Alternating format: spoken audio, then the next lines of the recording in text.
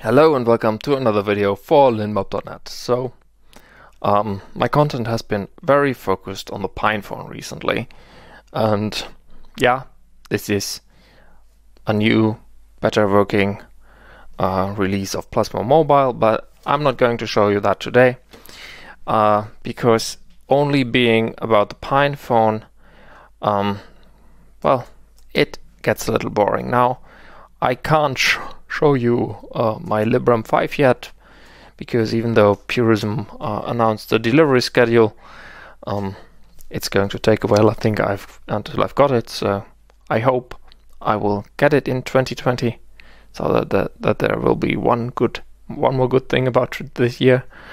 And well, I'm not going to talk about Mere Molester on the Droid 4 today yet. And I'm also not going to talk about this device with Ubuntu Touch, but I'm going to talk about this thing.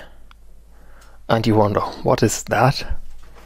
It's a BQ X5, which is a phone I personally bought in 2017, and it is supported by postmarketOS. This is the postmarketOS wiki, and there we have it among the top listed devices here.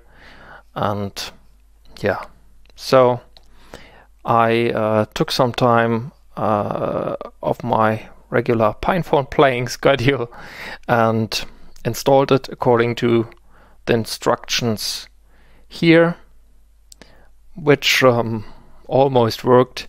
At first I ran into issues with the pmbootstrap install command, which apparently has problems on ZFS. So if you're so insane and run ZFS with Linux, well, if that's your problem, try it on another machine or get a second disk, install something with a more native file system, and it's going to work. And then after that with pmbootstrap flasher, but I've written all that on Mastodon already in a toot. So yeah, by the way, there is one more bug. If you install it, it won't really work out of the box, because there is currently a bug with the touchscreen not working on the BQ Pi with mainline kernel. And yeah, there's a kernel image here which works, but you basically can only fastboot boot it, so it doesn't include a bootloader, so you can't just take it and flash it to your boot partition. I'm sure there's a way to do that, and once this issue is going to be closed, I think you can just install it again, but currently it's a bit tough to boot this phone.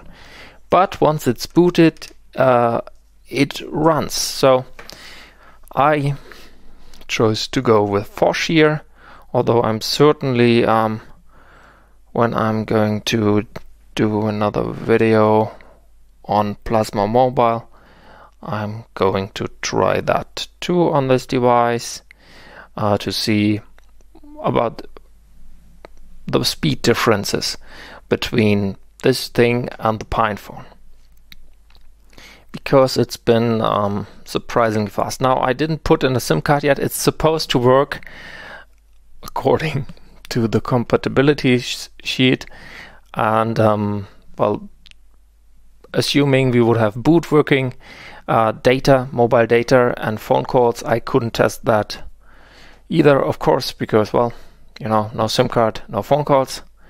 Simple as that. Same goes for testing, pardon me, texting, but it's supposed to work, so I'm hopeful that that's not going to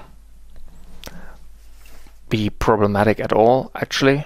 And yeah, so let's just see. Let's just run uname -r. By the way, I'm really looking forward to trying Plasma Mobile, because with Phosh, the keyboard, which is fine on the PinePhone and supposedly fine on the Librem 5 as well, is a bit tiny here.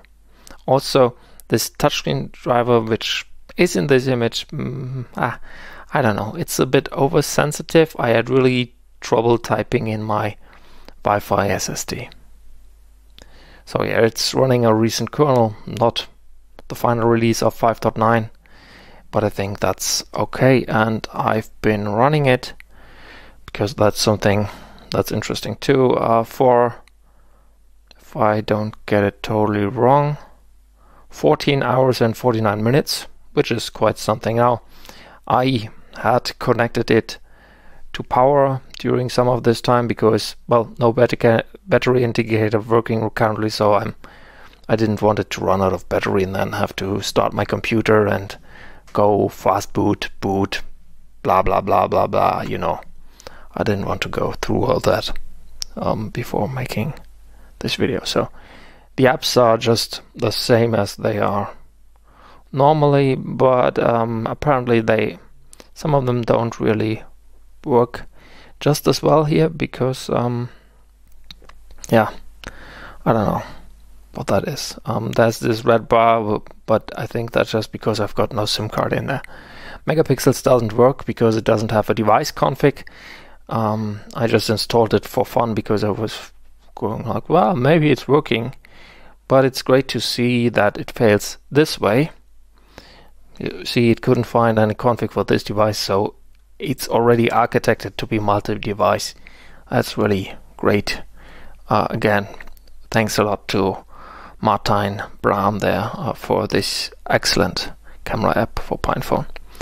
And then we can see pre-installed files app, that's Nemo. So again, this is postmarketOS Edge with Phosh. Let's see if I can really show how bad I am at typing here in Gedit. You see, this is just a stupid little test. So it sort of works, but it's not perfect, and I don't know if it's me or if it's just that it's somehow different, or oh, look at that, Phosh crashed. Let's see if it comes back. Huh. Oh yeah, phew, lucky. Got lucky there, came back.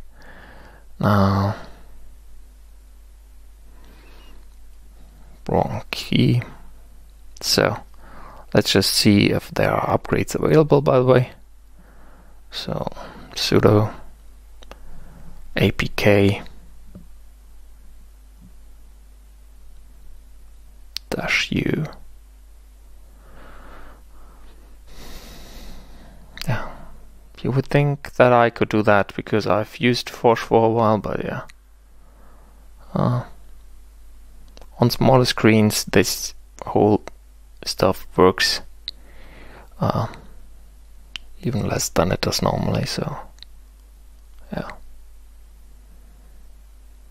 Oh, jack and pipewire and libwacom. Okay, that's nothing that should break everything, right? Maybe some audio stuff will be broken now, but new jack. Now, I know that you're curious for Firefox, and I find it starts quite fast on this thing.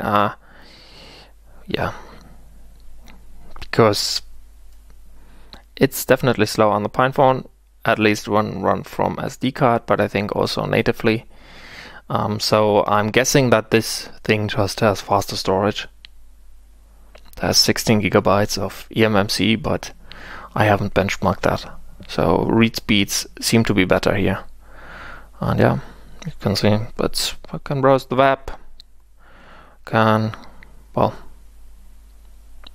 I don't know. Where did I want to go? Maybe YouTube? No, I didn't want to go to YouTube. Because then I get all those crappy alerts, but I could just head over to PeerTube and try playing my latest video, which isn't live on YouTube yet, but it's only going to go live in 23 minutes as of the time of recording.